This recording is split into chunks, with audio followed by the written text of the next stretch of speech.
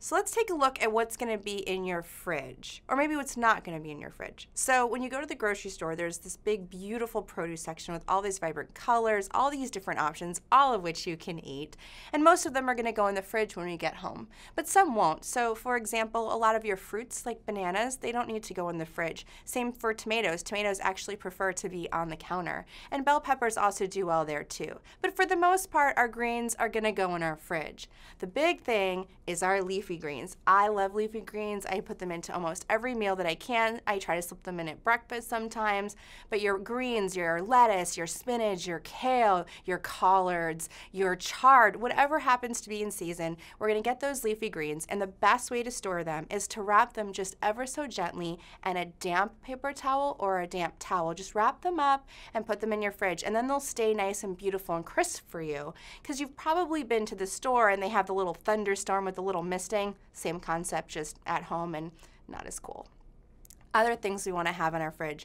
So maybe you're going to have your non-dairy milk in there, whether you have almond milk or soy milk or oat milk, whatever milk you like, you're going to have that in there. You're also going to have a lot of condiments. I'm not kidding, at least 10 different mustards in my fridge. I love mustard. It's a great way to jazz up a meal. Sometimes I'll make something and it's just, maybe beans and rice and some collards, and I'm like, what can I do to spice this up? Well, I'll use one of my flavorful mustards, or hot sauce. I have like 6 different hot sauces in my fridge. Or maybe salsa. A lot of different salsas can pull a meal together and be tasty, and so I have like peach and pineapple and regular and chunky and hot. You name it, lots of different condiments are in my fridge, so I can make those easy, simple, really satisfying meals.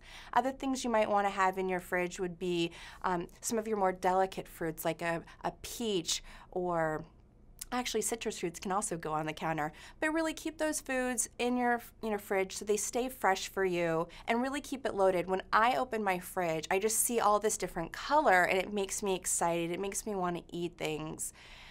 But really explore that produce section of your grocery store. When I went plant-based, I basically rediscovered my grocery store, because there was I bought apples and maybe oranges, and there was all of this food that I never tried, and I found out that after years of thinking I hated mushrooms, I love mushrooms. I eat mushrooms all the time. You'll always find mushrooms in my fridge.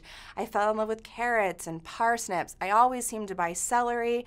I have zucchini and yellow squash. When the squashes come in season, I buy them in droves, but those are also good for the counter, not the fridge. And just try new things. Every week, go into the produce section and grab a new vegetable to try. If you thought you didn't like green beans, well, maybe you should try them again. See if you like them in a different way. But really get those condiments and spices, because they make such a difference.